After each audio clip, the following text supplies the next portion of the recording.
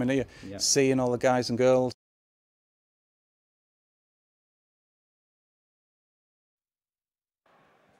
Welcome back to the coverage of YCS Rimini 2016. We're now going to continue with the top 8 feature match.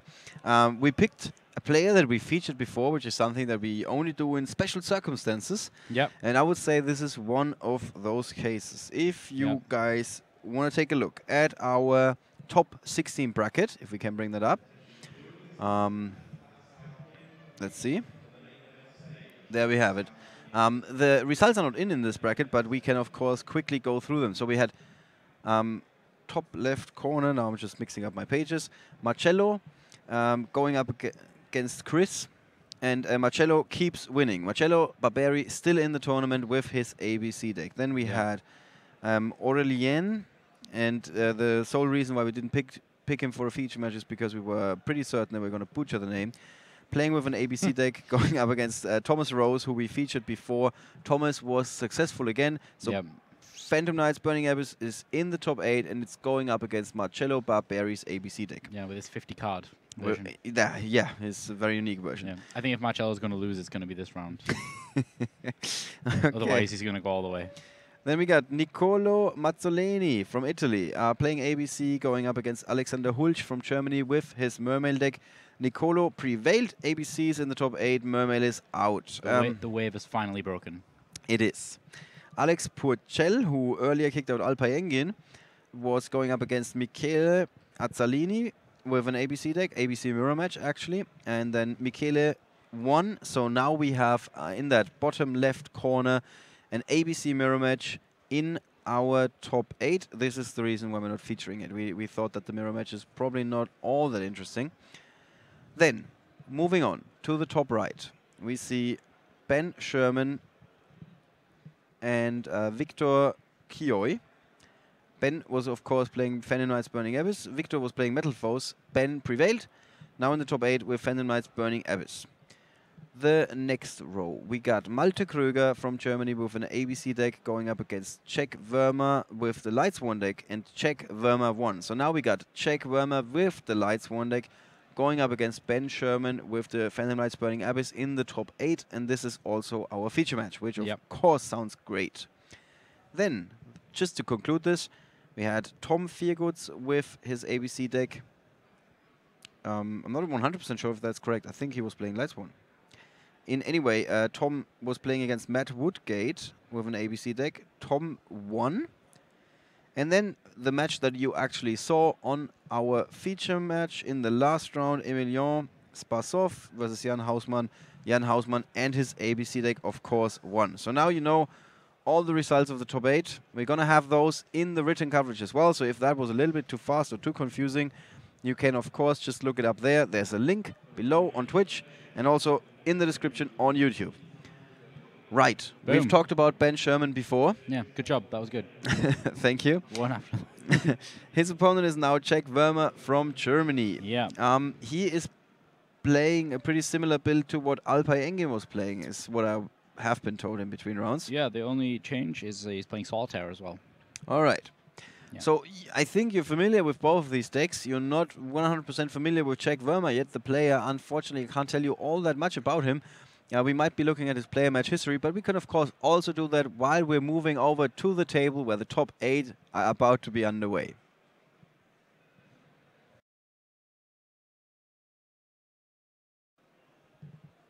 So here we see Ben again with his beanie hat.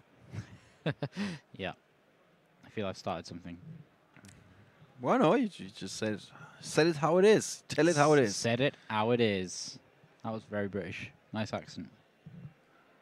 How it is. Yeah. Let's take a quick look at Czech Verma's player match history.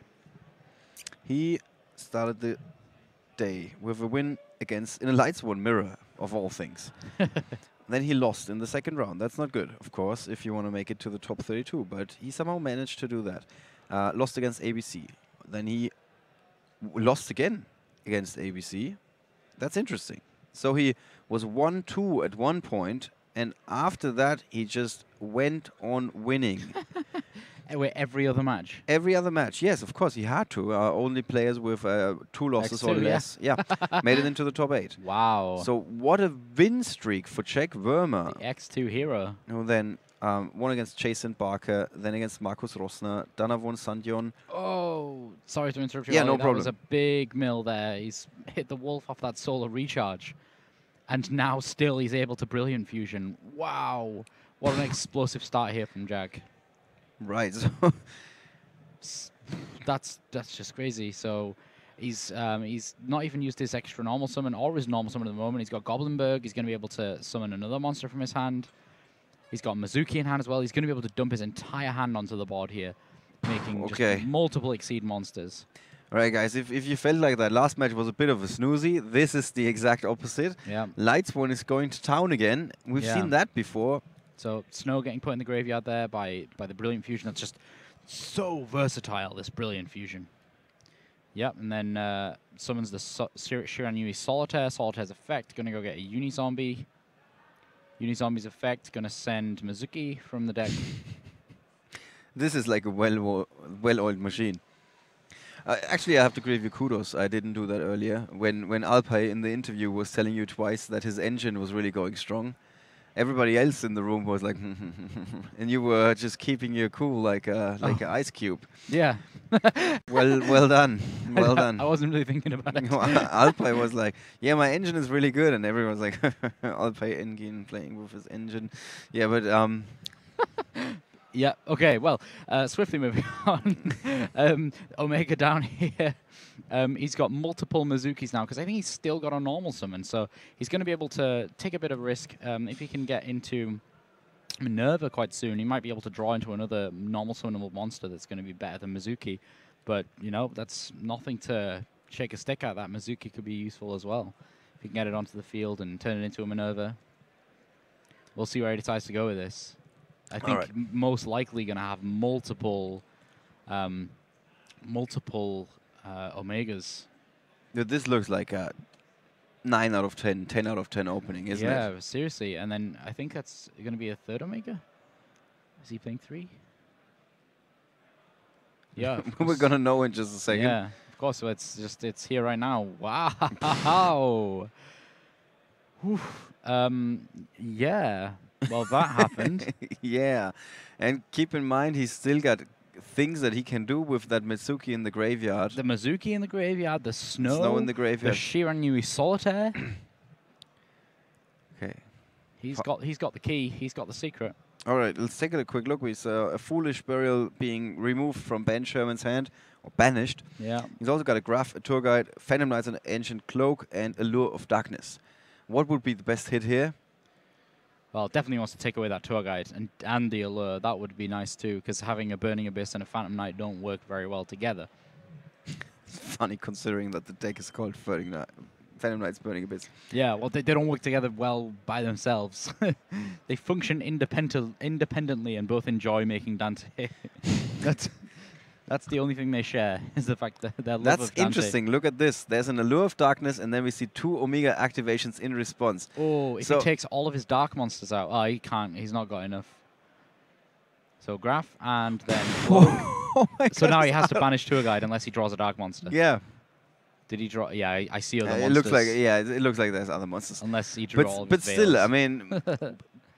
The correct play for Czech, in my opinion. Like, if he gets lucky, the opponent only has maybe 1 dark in his hand. Yeah. Doesn't draw 1 dark, which is unlikely, but you never know. Still, Tour Guide, it's not going to help. This is the thing. Against PKBA, it just doesn't help, because he can play Snow, put 1 face down. He can't Exceed Summon. He can't play any more Burning Abyss monsters, because the face down is not a Burning Abyss monster. It's a face down monster. It's just, yeah, he's going to react right now. You already see he's going for his graveyard.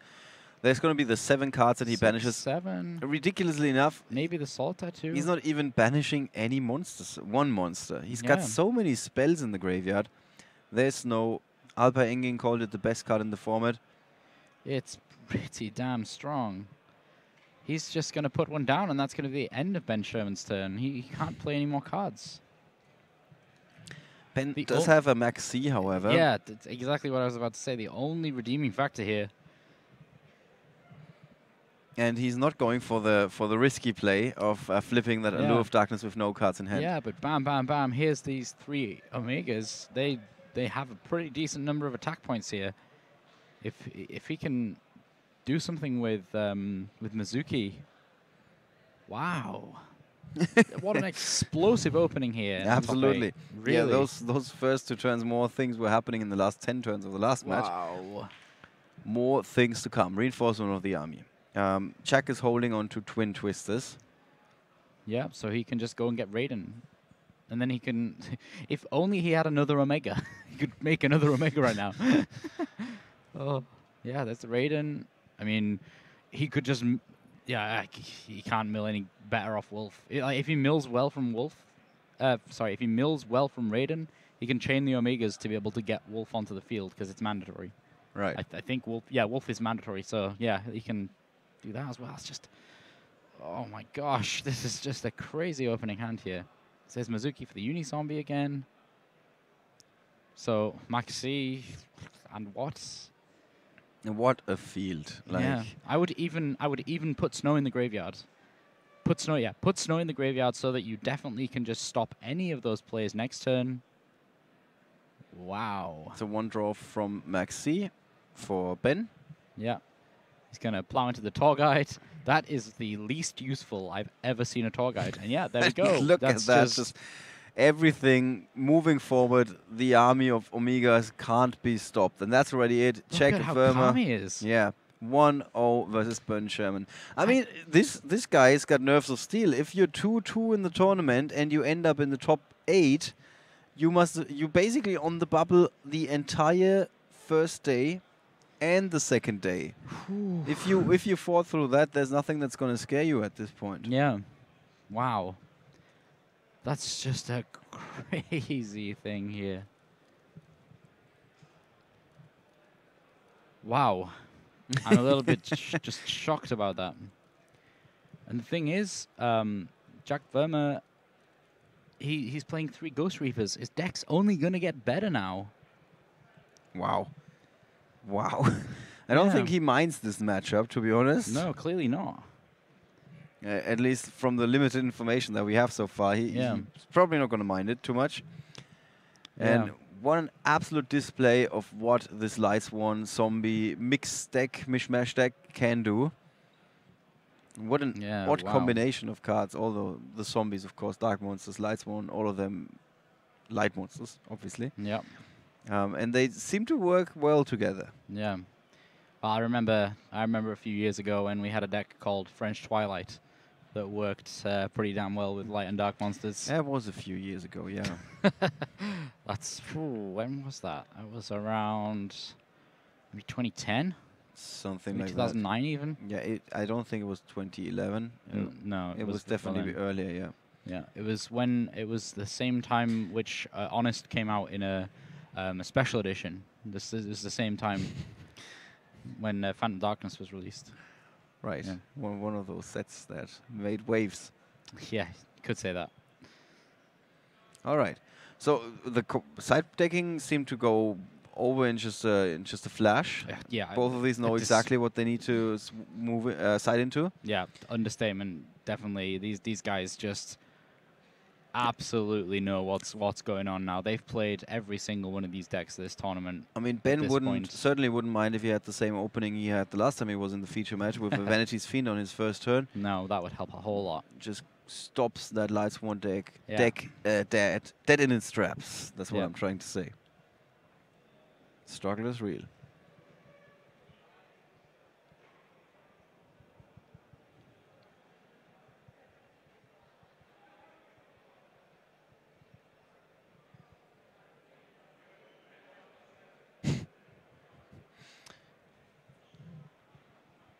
All right, let's see how this second game unfolds. Okay, multiple Fafas in Ben's opening hand. Not necessarily what you want. At least he's got an alert to get rid of one of them. Mm-hmm.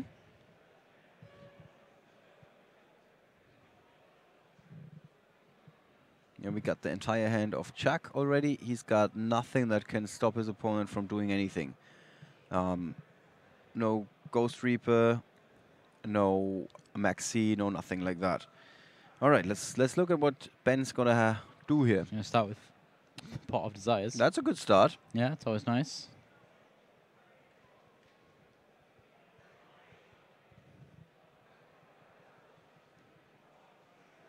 He's going to have to draw some pretty good cards here to make this opening hand be able to extend much further. So, Allure. Probably going to banish one of the Farfars. Don't need two of those. What a first game. Let's see Yeah. if that second game is going to be anything like it. Yeah. That's a full hand. Ben has never been holding that many cards in the first game, so that's a good start. Oh, Mask changed too. So Yeah, that's going to be pretty good against he's, Lightsworn. he's been talking a lot about that card, how good it is. Yep.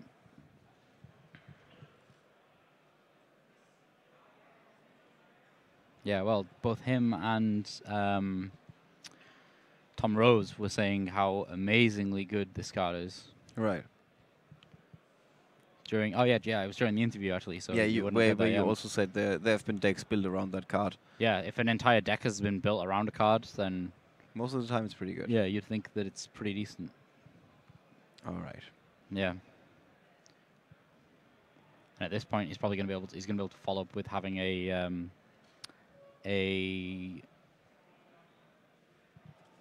name escapes me. Fogblade as well. I don't know what it is with the Phantom Knights traps. It's like a part of my brain that stores trap cards just stops working. Doesn't this like weekend. them. Yeah. Still, he hasn't normal summoned. So he's able to normal summon that. Gloves into the boots. He's already got a beanie hat. Doesn't need anything more. Here's Olivia. Yeah, Dark Law is not gonna be your best friend, Jack. No. Especially after you read that card text, you're gonna be like, Yeah. ah, no. Yeah. Get off the Titanic, Jack. The board is all mine. This is Dark Law talking, by the way.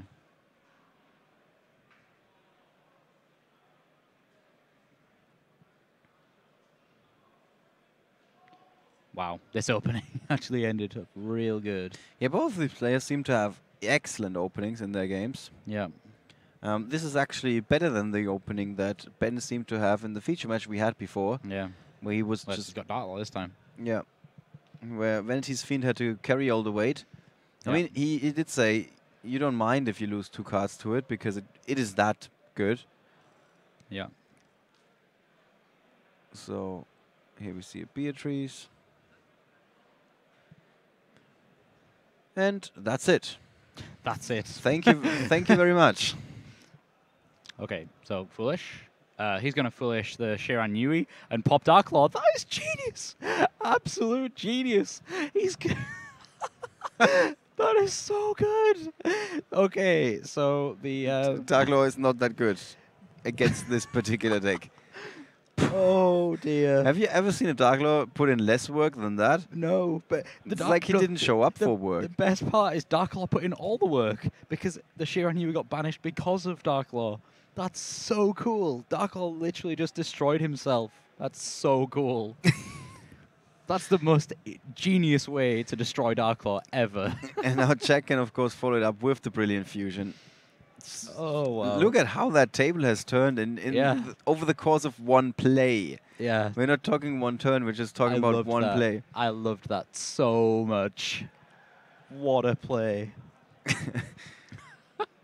Usually it's like, oh, yeah, Book of Moon or Dark Hole or whatever, but no, this time around, absolute victory. Yeah, and he also instantly knew what was the best way to get rid of that card.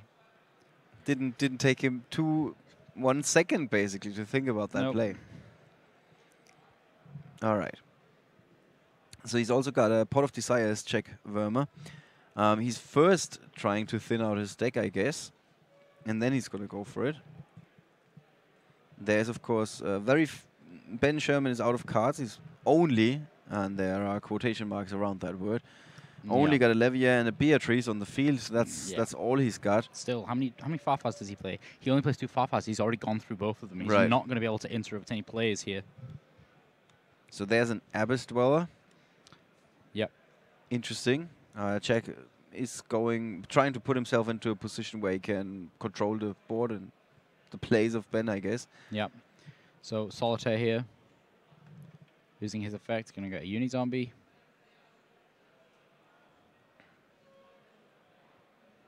Yeah, and he's doing all of these searches, like we said, before he activates the Pot of Desires. Yeah, I've just informed the judges of something they're just checking up on right now.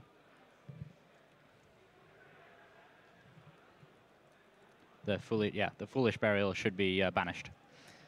Right. Which is actually important in this particular deck. Because of snow. Because of snow, yeah. Yeah, I just wanted to make sure that all was in order. Yeah, one card can make all the difference. Yeah, good point, good point. Good catch, of course.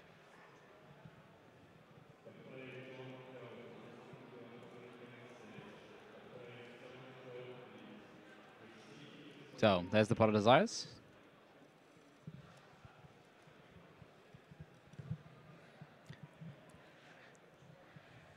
Such a What great comeback. Yeah, like, it's just, if you blinked, if you I don't know, you were fixing yourself a sandwich or something, after that opening play from Ben Sherman, expecting that the next thing you're going to see after you, I don't know, have a quick toilet break or something, is going to be that it's going to be 1-1 between those two guys, and you see a lot of shuffling, which gives you time to eat your sandwich. You come back, and all of a sudden the table has completely been turned, and Czech Verma is sitting in the driver's seat and putting some more pressure on the pedal. Yep, the pendulum swings from one player to another.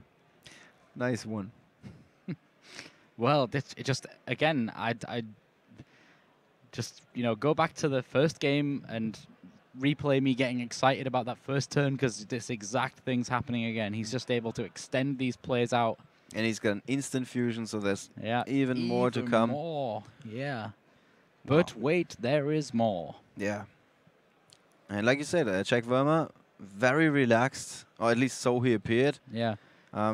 He's checked his nerves out at the front door, I guess. Yeah, so he's going to mill a Burning Abyss here. Not going to make much of a difference. He's not like he's going to be able to put anything on the field because, mills a Max C. I think he looked for a Farfar in the hope that one of them magically appeared, but nope, they're both used up. Putting Beatrice back in its rightful place. Yeah, none of the Burning Abyss effects are going to really go off here because there's nothing to target, and you can't play anything alongside Levier. Again, this Uni-Zombie is coming back. He's causing so many problems. There's also an extremely big writing on the wall when you look at the life points of Ben Sherman. These are not his current life points, of course. Yeah. But they might as well be his life points in just a second if Czech Verma keeps on going like this. Yeah, wow, absolutely. Just extending his plays here.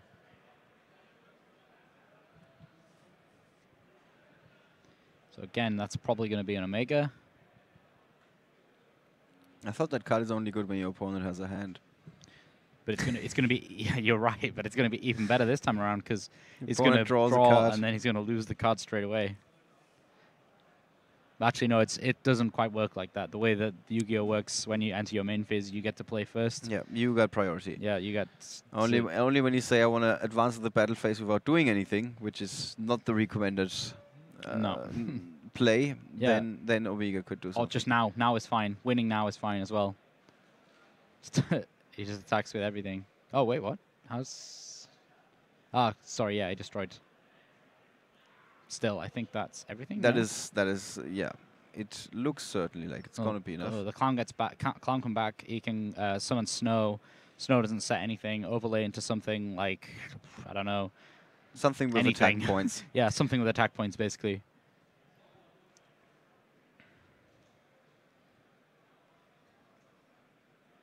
Okay, guess not. Or not, yeah. That's a mildly confusing. Yeah. Don't know quite what's going on because I'm sure that Ben is not on 8,000 life points.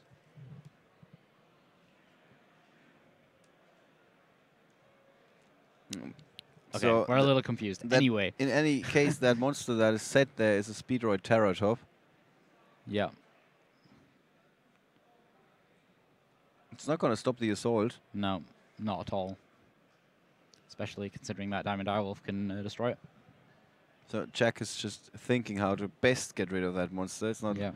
He's got options. Of course, he's got options. There we go. And that is the handshake. Yeah. Yes. Jack Verma, 2-0 clean victory over Ben Sherman. What? Look at him. Look at him. He's just like, yeah, okay, let me sort these cards first. Yeah, it's okay. I'm in the top 4. He is the calmest player in the entire arena. And now there's a smile on his face, finally. All right, guys. Let's talk about this some more in our post-game analysis.